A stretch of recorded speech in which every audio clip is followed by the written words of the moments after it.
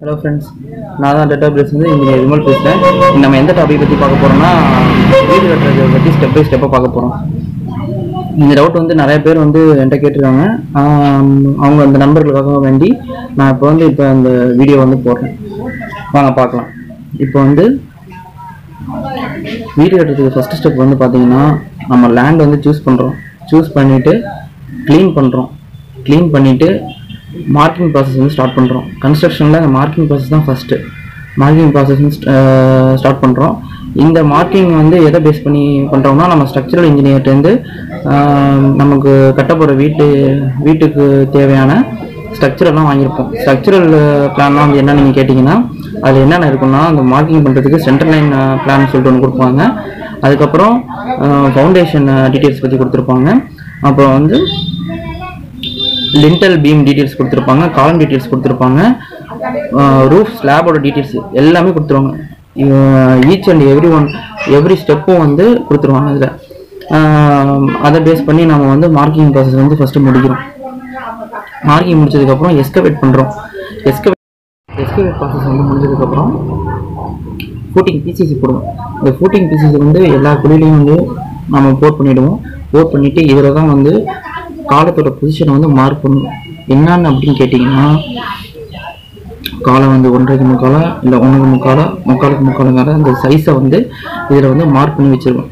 இதை மார்க் பண்ணிவிட்டு அதுக்கப்புறம் மேட் அண்ட் காலத்தோட சென்ட்ரிங் ஒர்க்கு ஸ்டார்ட் பண்ணி ரெயின்ஃபோர்ஸ்மெண்ட் பண்ணி வச்சுருவோம். இந்த ரெயின்ஃபோர்ஸ் ப்ராசஸ்லாம் முடிஞ்சதுக்கப்புறம் ஃபூட்டிங் காங்கிரீட் வந்து போடுவோம். இந்த ஃபூட்டிங் முடிச்சதுக்கப்புறம் காங்கிரீட் போடுவோம். போட்டதுக்கப்புறம் அந்த காலத்தெல்லாம் ஜாயின் பண்ணுற மாதிரி கிரவுண்ட் லெவலுக்கு மேலே டை பீம் சொல்லிட்டு அந்த காங்கிரீட் வந்து போடுவோம். இந்த டை பீம் ஃபினிஷ் பண்ணதுக்கப்புறம் காலத்தை வந்து 3 அடிக்கு, அதாவது பேஸ்மெண்ட்டோட உயரத்தை பொறுத்து 4 அடியா 3 அடியா 5 அடியான்னு பார்த்து அதுக்கு தகுந்த மாதிரி காலத்தை வந்து ரைஸ் பண்ணிப்போம். 3 அடியாக ரைஸ் பண்ணிவிட்டு அதை சுற்றி நம்ம பேஸ்மெண்ட் பிரிக் ஒர்க் வந்து அதுக்கப்புறம் ஸ்டார்ட் பண்ணுவோம். ஸ்டார்ட் பண்ணதுக்கப்புறம் கிராவலை வந்து அதில் போர் பண்ணுற ப்ராசஸ் ஸ்டார்ட் பண்ணுவோம். அது முடிஞ்சதுக்கப்புறம் அதை வந்து கன்சல்டேஷன் பண்ணுவோம்.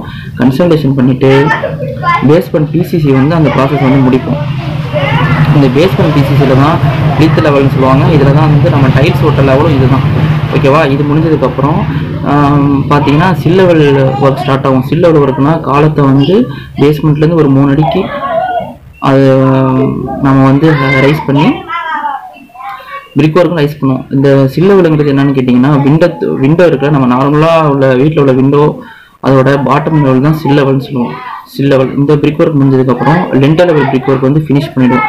எங்கெங்கே காலம், எங்கெங்கே விண்டோ வருது, எங்கெங்கே டோர் வருதுன்னு அதெல்லாம் பார்த்துட்டு அதெல்லாம் தவிர்த்துட்டு மற்ற இடத்துல வந்து லிண்டல் பிரிக் ஒர்க் வந்து ஸ்டார்ட் பண்ணி ஃபினிஷ் பண்ணுவோம். இந்த லிண்டல் பிரிக் ஒர்க் முடிஞ்சதுக்கப்புறம் இந்த லிண்டல் லெவலில் உள்ள எல்லா காலத்தையும் ஜாயின் பண்ணுற மாதிரி லிண்டல் பீம் வந்து அந்த காங்கிரீட் ஒர்க் ஸ்டார்ட் பண்ணுவோம். இந்த லிண்டல் பீம் ஒர்க் முடிஞ்சதுக்கப்புறம் ரூஃப் லெவல் பிரிக் ஒர்க் ரூஃப் லெவல் பிரிக் ஒர்க் வந்து என்ன பண்ணுறோம், த்ரூ அவுட்டாக அந்த லிண்டல் பீமில் வந்து நம்ம ஸ்டார்ட் பண்ணி ஃபினிஷ் பண்ணுறோம்.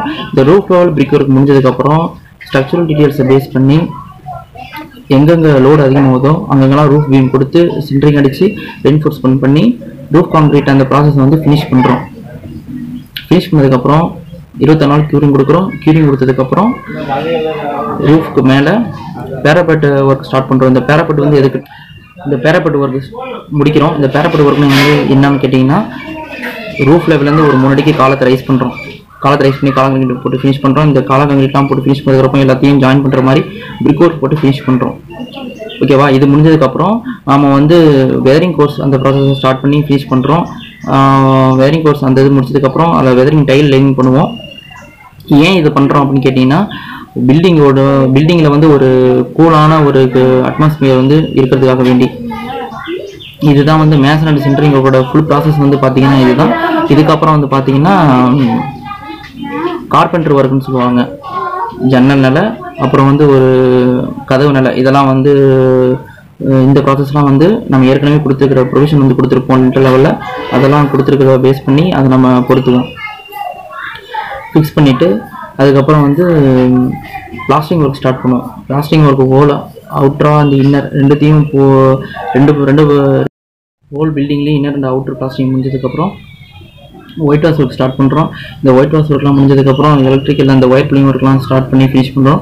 இது ஃபினிஷ் பண்ணதுக்கப்புறம் டைல்ஸ் லேயிங் பண்ணுற ப்ராசஸ் வந்து ஸ்டார்ட் பண்ணுறோம். இந்த டைல்ஸ் ஒர்க்லாம் முடிஞ்சதுக்கப்புறம் ப்ளம்பிங் ஒர்க்கு ஸ்டார்ட் பண்ணி ஹோல் பில்டிங்க்கு தேவையான எல்லா ப்ளம்பிங் ஒர்க்கு ஸ்டார்ட் பண்ணி ஃபினிஷ் பண்ணுறோம். ஃபினிஷ் பண்ணதுக்கப்புறம் அப்புறம் பட்டி ஒர்க்கு ஸ்டார்ட் பண்ணுறோம். பெயிண்டிங்கில் ஃபஸ்ட் ஸ்டெப் வந்து பார்த்திங்கன்னா இந்த பட்டி லேயிங் தான். அந்த பட்டி முடிச்சதுக்கப்புறம் ப்ரைமர் ஒர்க் ஸ்டார்ட் பண்ணுறோம். அது ஸ்டார்ட் பண்ணி ஃபினிஷ் பண்ணுறோம். அதுக்கப்புறம் கடைசியில் பெயிண்டிங் ஒர்க்லாம் ஸ்டார்ட் பண்ணி ஃபினிஷ் பண்ணுறோம்.